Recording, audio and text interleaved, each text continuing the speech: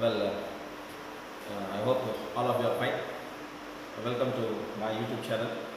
And in this session, we'll be starting about the third unit of second year biology. The unit name is Biology in Human Welfare. In that, there are three chapters. That is, one is Human Health and Diseases. 8th chapter, that is. Then the 9th chapter, Strategies for Enhancement in Food Production. And then 10th chapter, Microbes in Human Welfare. The reason why this unit is named as Biology in Human Welfare because in these three chapters you are about to study about microorganisms and the welfare of these three chapters will help you out to understand and how to use these microorganisms, these livestock for the betterment of the human application. So we will start with today's topic, that is 8th chapter.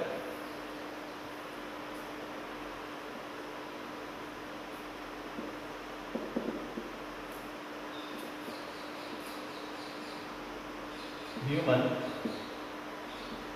health and disease.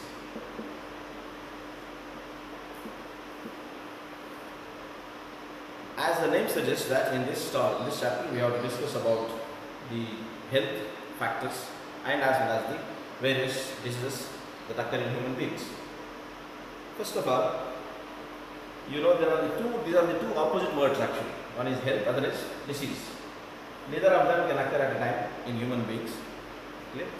So first of all, as the name suggests, health. What do you mean by health? Health can be understood by many means, can be defined also by many means, can be defined in many ways also, can be understood also normally easily.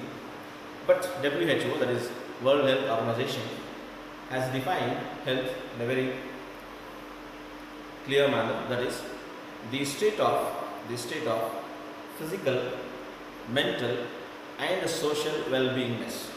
The state of or the condition where physical, mental and social well-beingness, fitness is what is defined as health.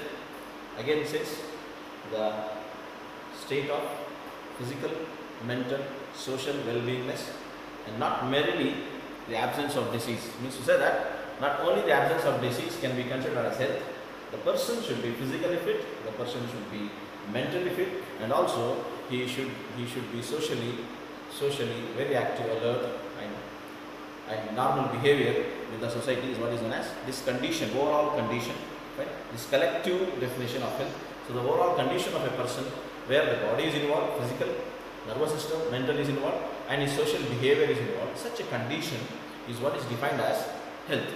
Now, when we say these three aspects, right, physical, mental and social well-beingness, what exactly means to say that? Physical, it includes about the body, right, the morphology, body and as well as the physiology, right. So the person should be physically fit, physically he should be strong, physically he should be fit, right. That's what we call it as physical fitness, right. And it is obtained by two things. One is balanced diet and then by regular exercise. These are the two very important factors that makes a person to be physically healthy, physically fit. So when physical fitness is there, body is normal, all organs, all the parts are normal in structure as well as in function.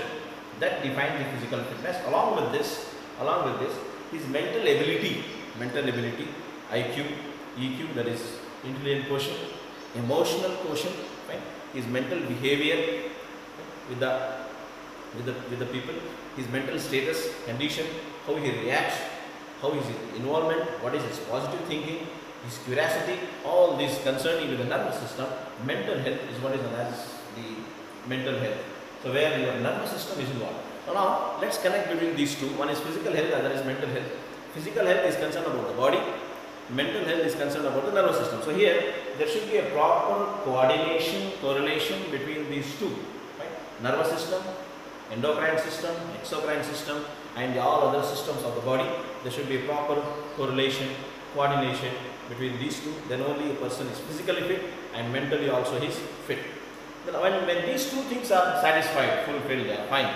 Physically also fit, mentally also fine, alert, active, energetic, the person, then his social behavior will also be very cordial, very friendly, very positive in the society, in the locality, among the people, in the family members. So his social behavior is also very important. If a person slightly behaves a little abnormal, what do you call loose, crack, right?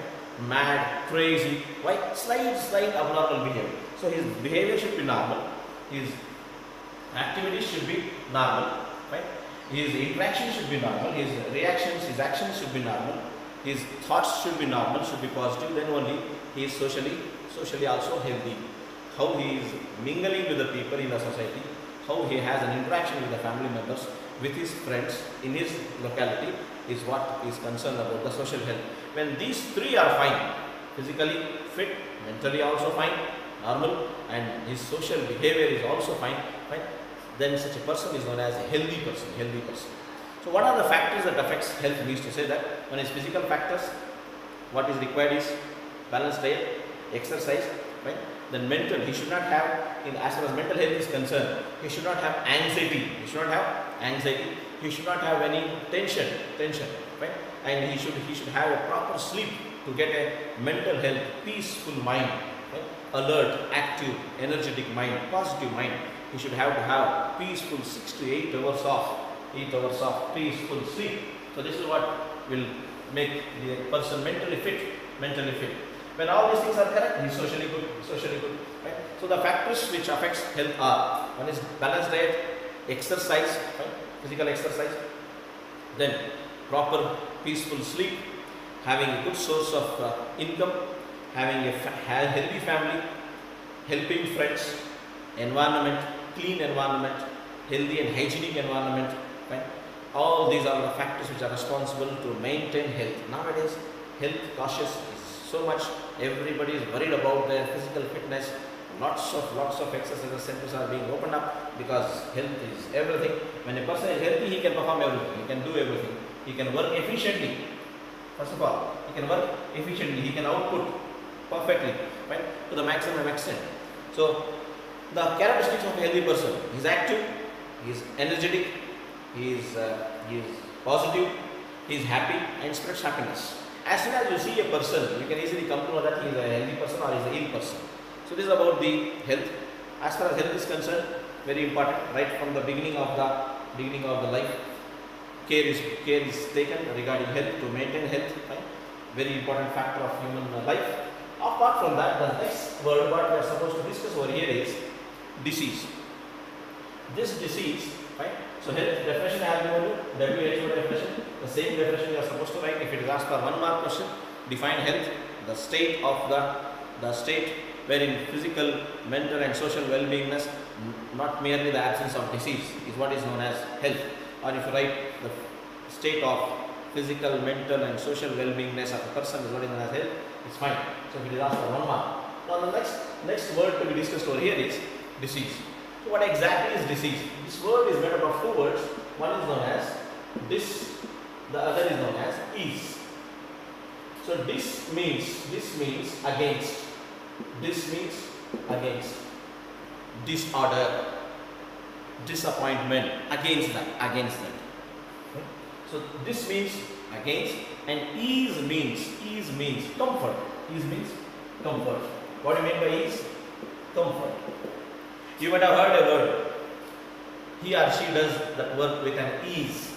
From the word ease, easily is derived. So a person, right, ease means to say that he is in his comfort zone. Now what this word says, this is against his comfort zone. He is not comfortable. He is not happy. He is not fine. He is not normal. So such a condition of the body where his physical, mental, and social well-being is, there is no proper coordination between these two. Right? He has a problem. He is not feeling comfortable. He is not happy. He is not normal. Such a condition of the body is what is defined as disease. Clear? When we talk about disease, we should talk about the other things also. You should know what is an infection, what is a disease, what is a disorder, what is a syndrome. We'll talk about that. Then we go to the further points on the diseases. Clear? So here the words are, one is known as infection,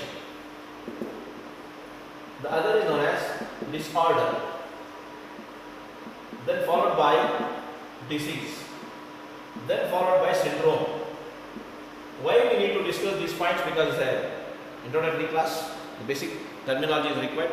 You need to understand because all these are there in your syllabus. Right? So you should know what exactly is infection, what is disorder, what is disease, and how they are different from each other. What is the condition? So here infection, right? Infection always occurs of an organ. Here organ is involved. What is involved? Organ is involved. Due to the infection of that organ, there will be inflammation. There will be inflammation. Inflammation. Where organ is involved. What is involved in an infection? An organ is involved. Inflammation. You might have heard certain infections like the infection that ends with ITIS. ITIS. Right? Inflammation. The meaning of ITIS, it is inflammation. It's not it is ITIS. For example, like conjunctivitis, inflammation of the conjunctiva. Bronchitis, inflammation of the bronchi. Cardiatis, hepatitis, right? Meningitis. So these are all the different infections that occur in an organ, and due to which there will be an inflammation. Such a condition ends with ITIS, conjunctivitis, bronchitis, hepatitis, right? Hepatic, liver, so all those things. I hope it's clear now. To short away. So that's the infection. Now when we move on to the disorder, also here again same word you have come across. What we have seen in case of diseases. This again here also same. So the meaning itself says disorder. It is not in order. It is not in order. Not in series. Not in order. Right? So here what is involved here? Organ system is involved. What is involved? Organ system is involved. So in the infection, organ is involved. In the disorder, organ system is involved. Complete system. Disorders of respiratory system. We have studied in our first year in human physiology. Our 7 chapters. Disorders of digestive system. Disorders of respiratory. Disorders of circulatory system. So here, disorder is always concerned with an organ system where many organs are involved, and one system is not in proper function, not performing its normal function. Such a condition of the body is what is defined as disorder of the body. Thus we have learned disorders of various systems and in our body. Now disease. As I told you earlier, the meaning of the disease, the condition where the whole body is involved, complete human body is involved in a disease. Right? So such a condition is what is known as disease. Now let us consider, for example, fever. Now, when we talk about immunology in the same chapter, in the next upcoming topics, there we say that fever is not a disease. Basically, it's an immunological reaction that takes place in our body, and due to that reaction, that there will be a slight increase in the temperature. Such a condition is what we call as fever. But now, for the understanding purpose, till this level, before we go to immunity, let us consider fever as disease.